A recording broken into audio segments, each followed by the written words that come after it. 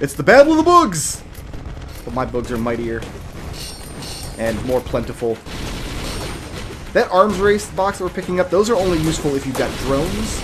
And you can't get drones if you've got sacrifice turned on, because no drones will spawn in.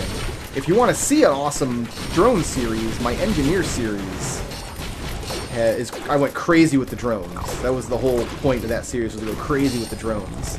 So if you want to see what a whole bunch of drones look like, that series might be your jam. In fact, I would say if this is your first Risk of Rain, like your first exposure to it, just go ahead and watch all my Risk of Rain series. They're all pretty good in their own ways. Some of them are old, though. Some of them, you can kind of see the evolution of my YouTube channel a little bit if you go back and watch the oldest Risk of Rain series. We're done here, and I still see a 1 for like a split second.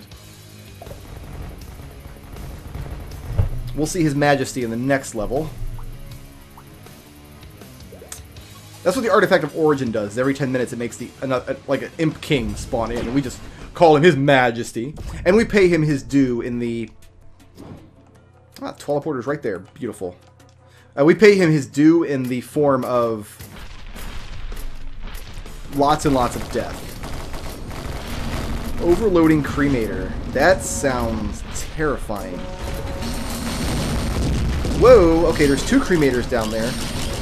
One of them's got a hit list situation happening. We laser turbined him. Good. Okay, he's dead.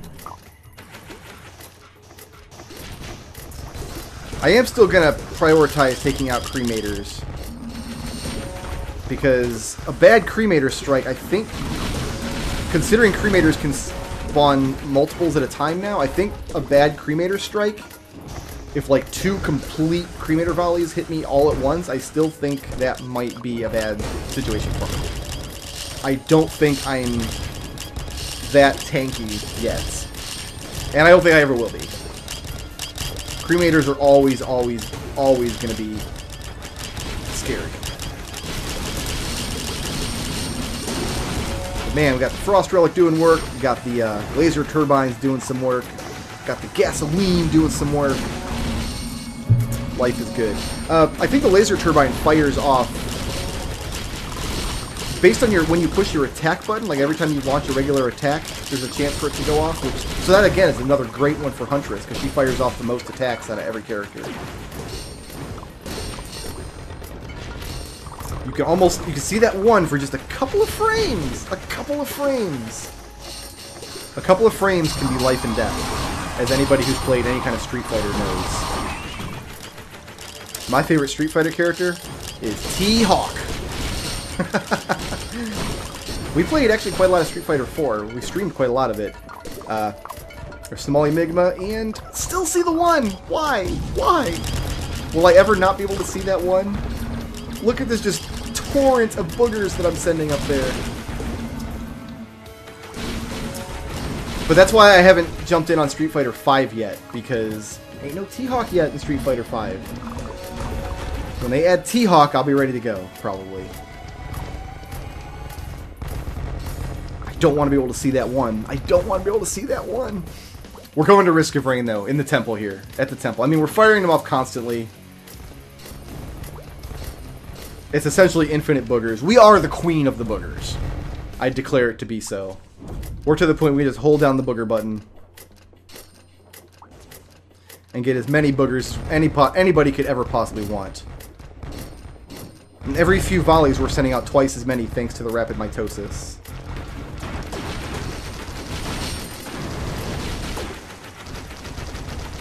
We should see our hit list max out this level, which will be wonderful.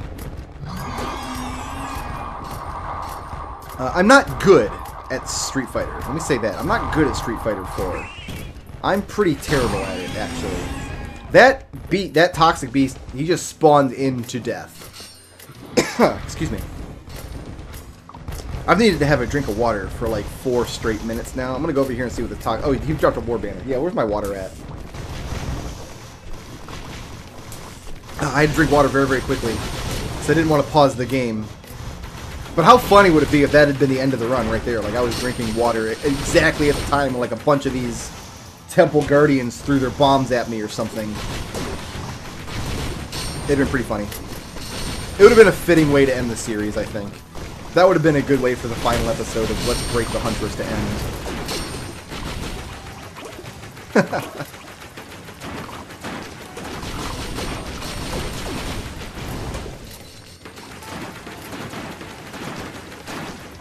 So, other than Rogue Legacy, I don't think I've ever toyed around with putting another kind of roguelite on the channel, because it's kind of hard to plan out a YouTube series for a game that doesn't have an ending, you know?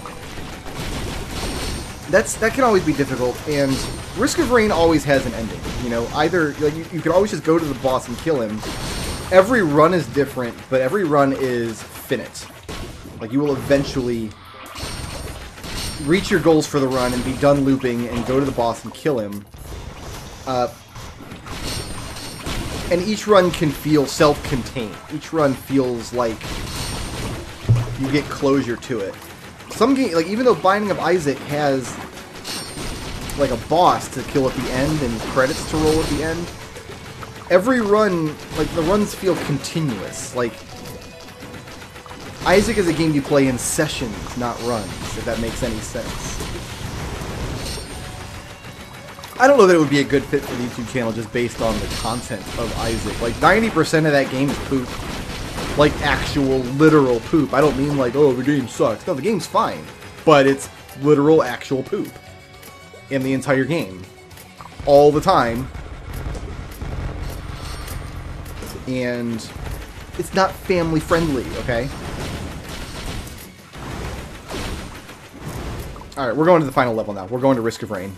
I pushed the button. It's too late to back out now. We're doing it. We're closing in on 3 hours played for this run, which is quite a long time to play Risk of Rain. Although not by a long shot the longest run I've done. I've had runs that stretched on to 500-600 minutes. So there's our fireworks, which I promise would be super fun, and we get a key card out of it, which is nice. So that key card will let us unlock other stuff in the level. We'll do a full clear of the contact light, which is the name of the ship here. Have all these boogs, for I am queen of the boogers. Okay, we better get some actual kills going so I get some frost relic happening. Oh, a second key card, nice. The more key cards we get, some of these rooms we'll be able to get into without using a key card, just because we got so much mobility and verticality, but some rooms we will not, so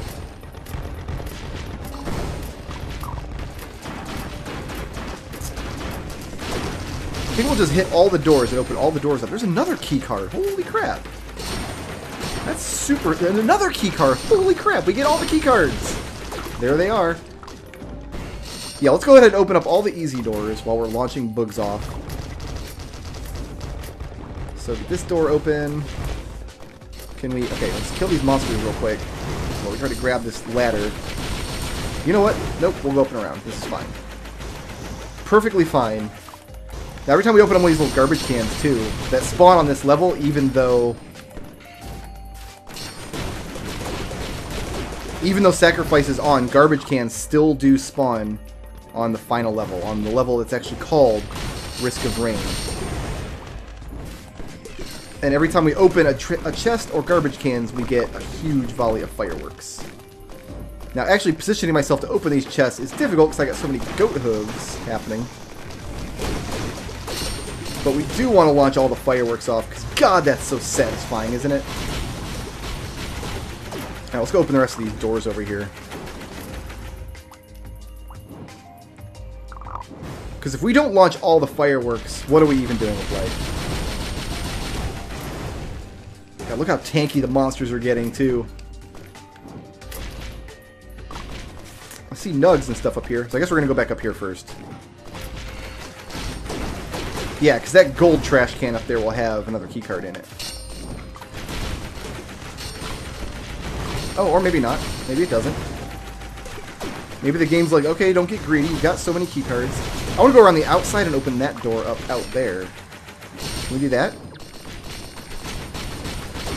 It's so difficult to get down the ladder, because Judging your horizontal position now is so hard, believe it or not. Oh, I can't get that Enigma. It's stuck in the ceiling. That's too bad. Yeah, let's see if we can go around this side and open up this outside door. Oh, that's a ceiling there, duh.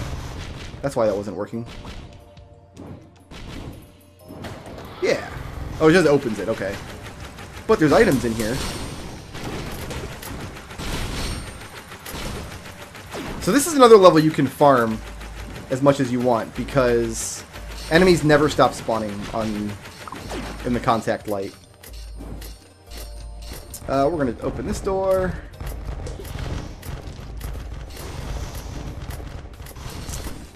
We're going to go down here and open this door and get that gold trash can. Gold trash can might have more keycards. We'll just finish with a bunch of keycards. And I can't even see the trash can because there's so much crap on the screen. There we go. Oh, all those fireworks just hit that monster because it was literally on top of the trash can's hitbox. That was good. I've done a run before where we used command and we got over 500 fireworks at once. And what I did was we played the last level and we didn't open any chests. We just kept getting fireworks and fireworks and fireworks over and over and over because I wanted to see how crazy it would get. There's a frame rate counter on the bottom of the screen down there. Right now, it's been sitting, it sits pretty consistently at 60 for most of the time.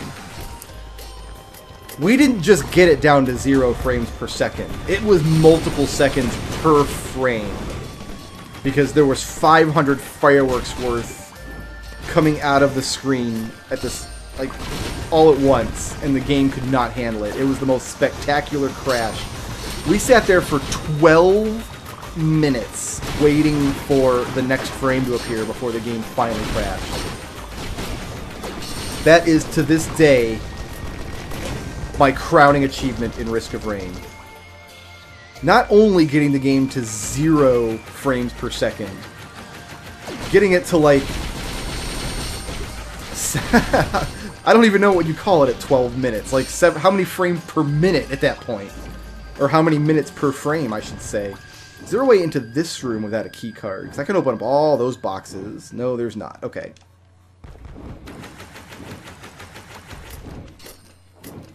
So we'll use a key card to get into that room and get the Gauss cannon.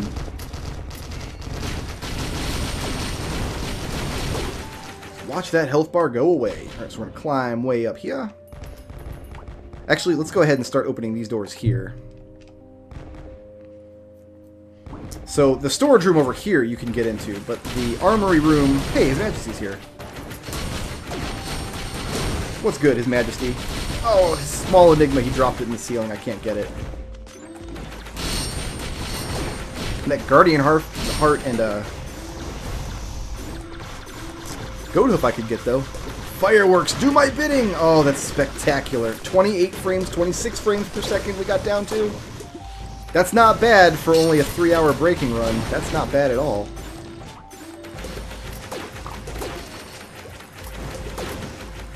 So here's another use item, because you can get use items out of these boxes always, too. The disposal, we can just launch missiles forever. But the cooldown is longer than the boogs, and it's not as fun as the boogers either, so... Sticking with the boogs. That's my #1 jam, sticking with the boogs.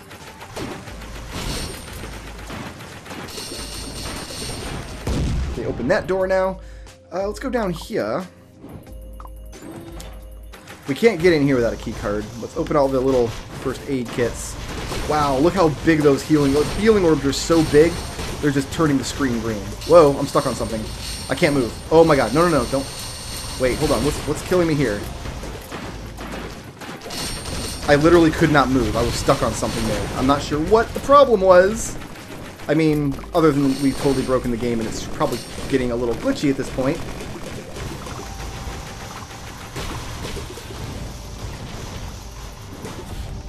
So we'll take the first aid kit there. And open all these little medicine cabinets. The screen is green because the health packs coming out of those first aid kits that I keep opening on this bottom level of the infirmary here are literally bigger than the screen. That's what's happening there. And I think we can get into the cabin down there without having to use a key card. If we go this way... Oh, we can't go that way. I don't want to use a key card if I don't have to. There's nothing else you can do with them. It's just I like to finish the game with key cards in the inventory. But if we go around this way...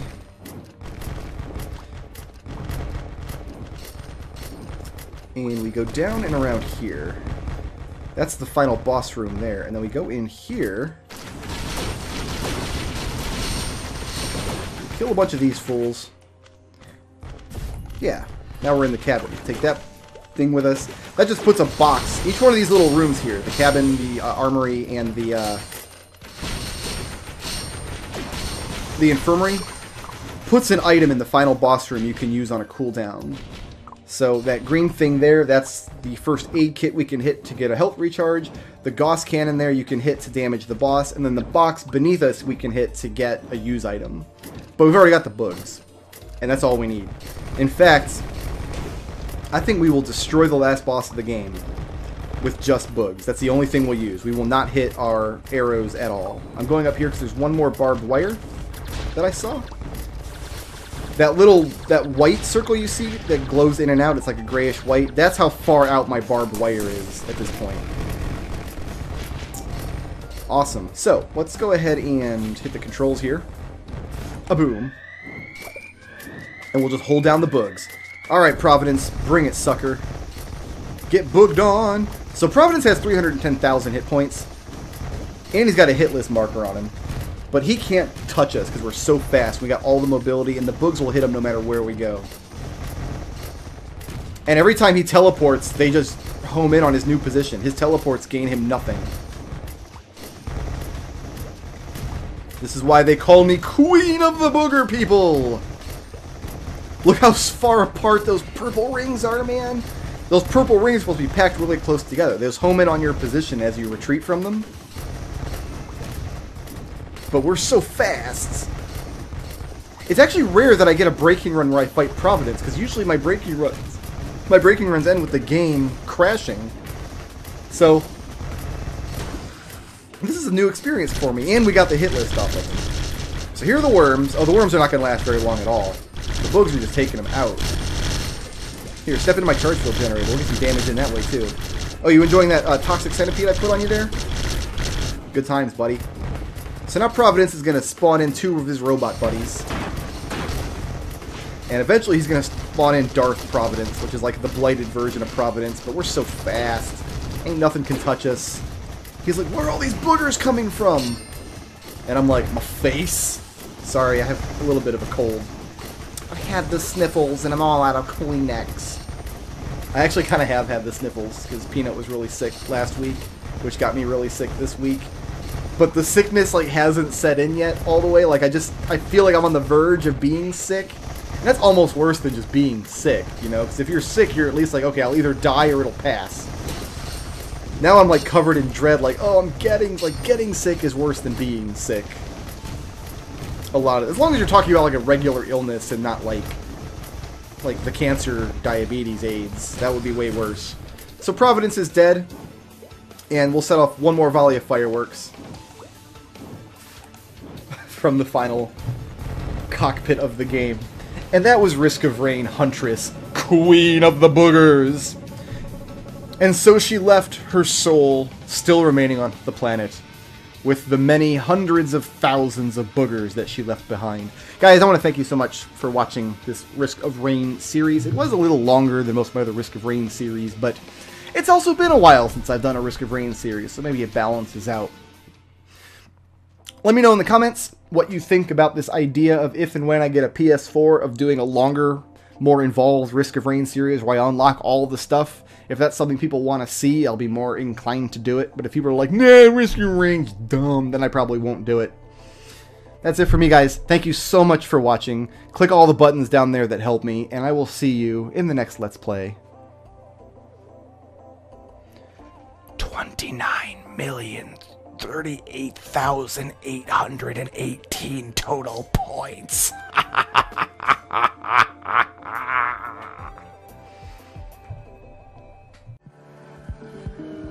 Shoutouts to Sarutka for sponsoring this video, and to everybody who helps make my channel possible by supporting me on Patreon.